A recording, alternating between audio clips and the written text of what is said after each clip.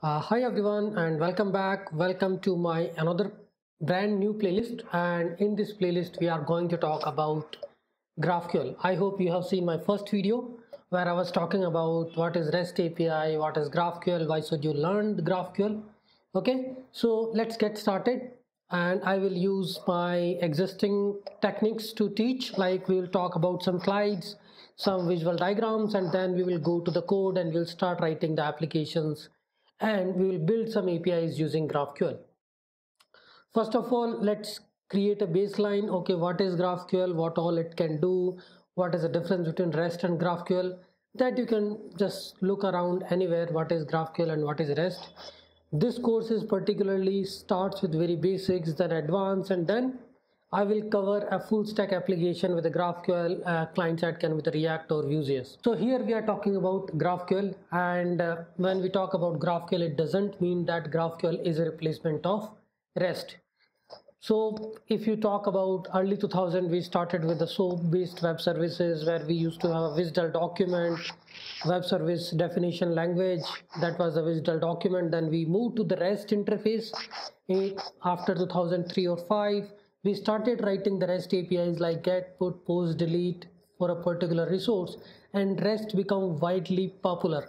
Even if you see the lot of applications, I mean almost most of the applications in the current world is consuming the REST APIs. So using GraphQL, you always ask for what you need, not more, not less. In the REST APIs, whenever you are hitting a particular endpoint, you will get a lot of data. But in GraphQL, you can specify a particular attributes. Okay, I need only this much data from this particular API.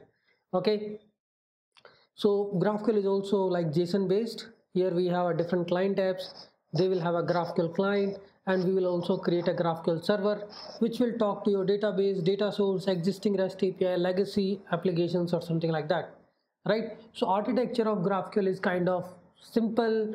And when we talk about data, so in the REST we are calling them HTTP methods, right? Get, put, post, delete. Get means receive the data, put, post, delete is actually changing the state of resource.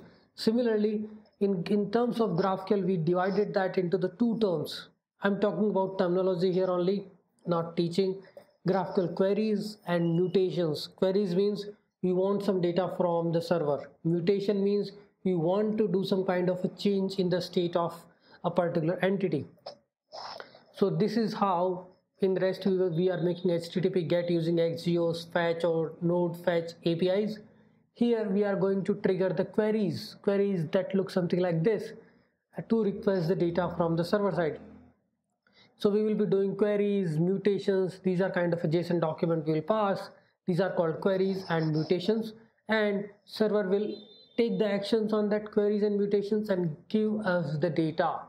Here you can actually request a lot of data in a single query instead of like making multiple calls in the REST APIs. Okay, so we'll talk about all these things, like how GraphQL is like a declarative. GraphQL use this query language, all these things in the next video, where we will do the relative comparison of GraphQL with the existing REST.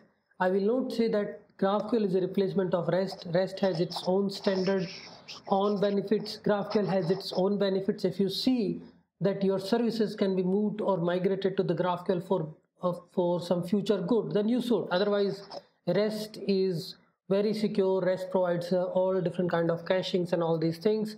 GraphQL has some challenges related to that, but yes, GraphQL is also able to provide the caching, prefetching mechanism. Everything is there.